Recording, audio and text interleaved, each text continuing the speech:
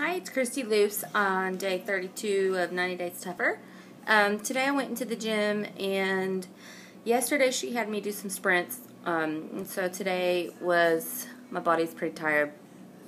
And I ended up doing 45 of running on the treadmill, 45 minutes.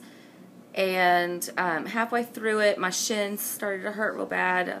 And my legs were just real sore and heavy feeling, and I was like, I can't do this. And so got off, took some sips of water, got back on. So I did that a couple of times. I think it was just mental for me to just get off and get back on it, and then I was fine. And then I was like, screw this. I'm not getting anywhere. I'm going so slow on the treadmill. So I would push it up to 6.5 and just do it for like half a lap and then stop it.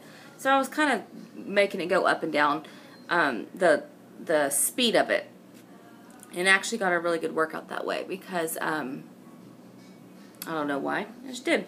So anyways, today my food's been fine. I've had a long day at work, been on my feet for about 12 hours, exhausted and not wanting to go tomorrow. I'm like, I just want to sleep. I want to sleep in, and my old self would say, it's just been a long day, you're not going to go work out tomorrow, just chill. But I'll be up, I'll be at the gym, and it will be worth it. So that's part of this life change that I'm doing here. So it's just funny to reflect back on the old way and see how much I've changed mentally. So it's got to become your life, this workout stuff. Can't be one day here, one day there. So anyways, that's day 32, and I'll see you on day 33.